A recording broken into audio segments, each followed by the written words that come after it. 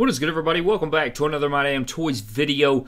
We have some updates on the Bret Hart Hall of Fame 2019 Attackers case. Yes, I think it happened about 10 hours ago.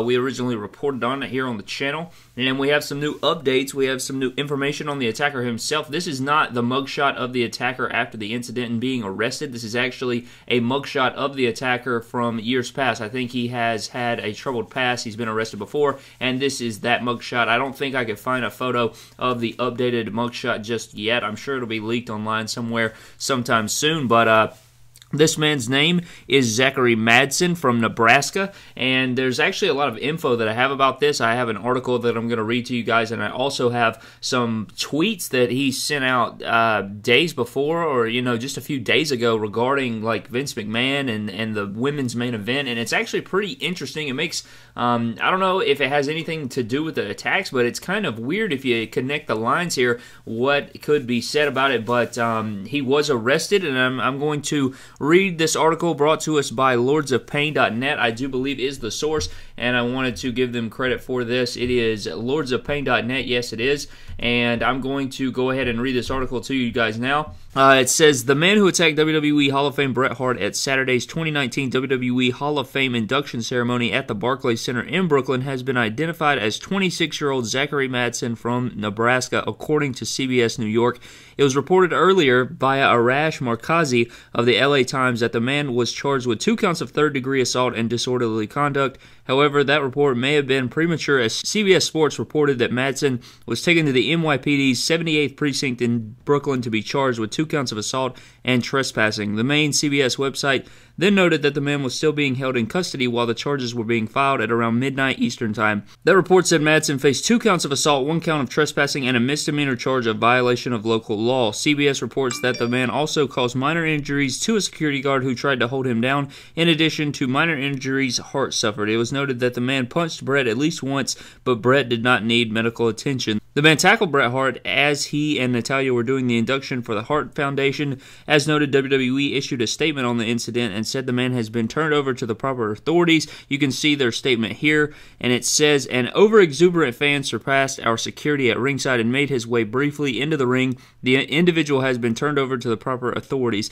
Shane McMahon, Curtis Axel, Heath Slater, Raw Tag Team Champion Dash Wilder, Davey Boy Smith Jr., Travis Brown, boyfriend of Raw Women's Champion Ronda Rousey and former UFC fighter, The New Day, Titus O'Neil, and Bret himself are now being reported as the one who physically got involved with the attacker. A Facebook account linked to Zach Madsen from Lincoln, Nebraska notes that he is an amateur MMA fighter, and Madsen also has an interesting Twitter account at @IamMad___sin,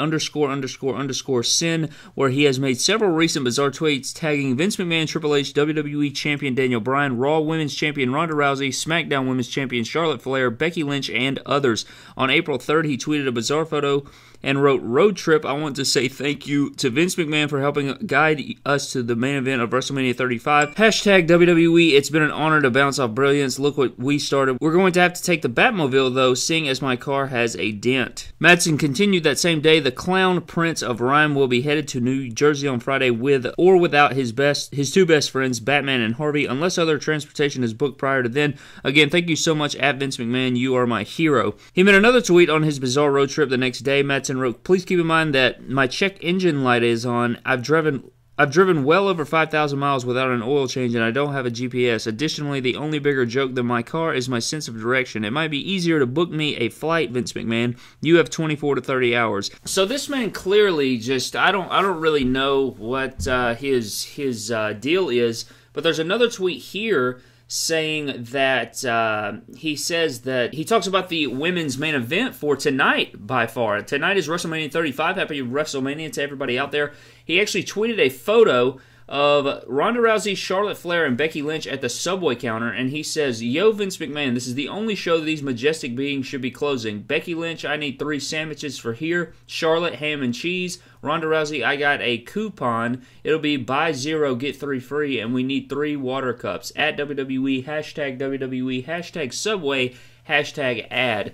And so you guys can see the tweet there on your screen. He obviously is not a fan of the women's main event for WrestleMania. He doesn't believe that the women should main event, and he believes that, I don't know exactly what his opinions are on it, but he clearly doesn't want it main eventing. I mean, that is obvious by his recent tweets, by his interactions on social media and everything like that. But this is still a well-developing story. I still want to see a mugshot of what he looks like now. I still have not found it.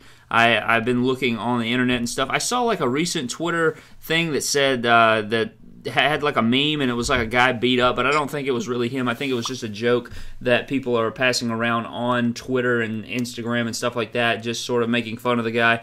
But that's not what I'm here to do. I'm just here to bring light to the situation and talk about the facts that we know for sure. And I mean, it is a fact that what he did was sickening. It's a fact that what he did was definitely wrong, and it's a fact that he should totally serve the consequences of what his actions were at the WWE Hall of Fame. And this is just a ridiculous act, and I cannot believe that this man actually did this. Since we had some updates, I wanted to give you guys the info. But today is WrestleMania. I'm very excited for the show. I can't wait to get in here, review it for you guys, and all of that good stuff. We're going to go back to our original uploads after this. I just thought this was absolutely insane. Wanted to report on it, wanted to give you guys the go-to on it, and if you guys are enjoying the information videos like this, please let me know down in the comments section below. But yeah, it seems like he got beat pretty bad from what I've heard from different sources and stuff like that. They have confirmed that this man did get beat up pretty good. And again, I'm still waiting on some images here. I mean, you guys saw, or you guys heard that he is an MMA fighter. He is an amateur MMA fighter with a 2-1 record. So this man clearly has a fighting background. There's actually a video of him being choked out. I may include that as a bonus clip here at the end of the video. But that is pretty much it, guys. I mean, that's pretty much all I have for now. I'm sure more stuff will come out as we, get into the hours leading up to WrestleMania. But thank you guys so very much for watching. If you guys enjoyed, comment down below. What do you think of the whole situation? I would love to know. Thank you guys for watching. Subscribe to the channel for more epic WWE figure videos. Follow me on Instagram and Twitter at MYDAMNTOYS, and I will see you guys in the next video. Thank you.